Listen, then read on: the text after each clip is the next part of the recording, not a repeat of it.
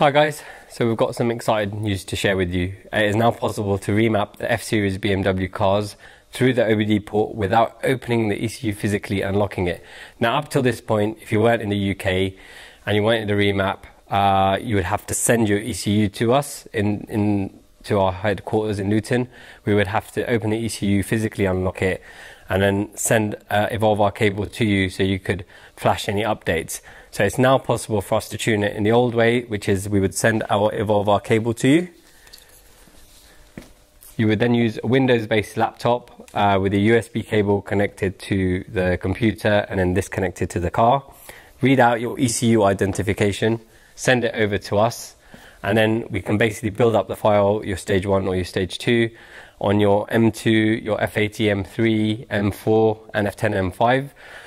At the moment it covers the M cars. We are going to also cover the diesels and hopefully in the future the B48 and the B58 engines, but that's a couple of months away. So I'll just show you how the flashing process works. If you're familiar with the product, it's the same as the old way.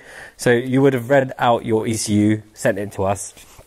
Now to program the file in, you can see the cable's connected to the OBD port. It's flashing away, telling you it's connected. Laptop's connected to the power source as well, and I've loaded the Evolve software already.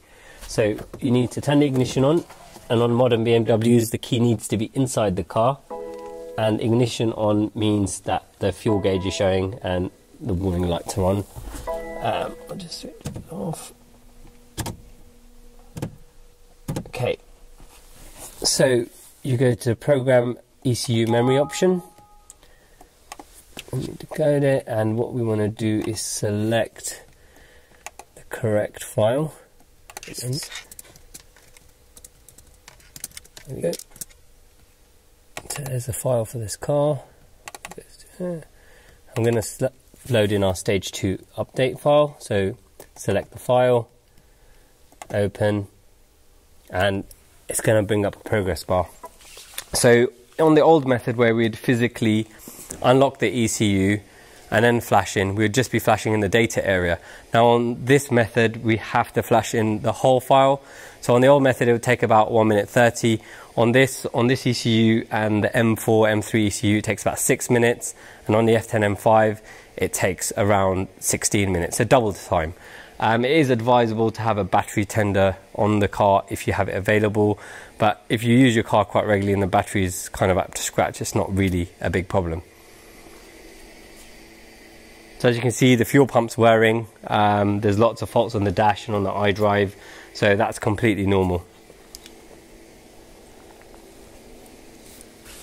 So now the car has been flashed with our stage 2. So the last step of the process is to switch the ignition off.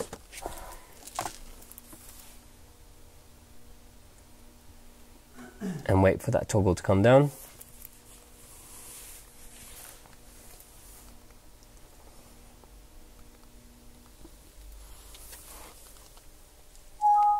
And that's it. The ECU has been successfully programmed. So we have the cables in stock now. We know there's going to be a massive demand for it, so bear with us for any shipping delays.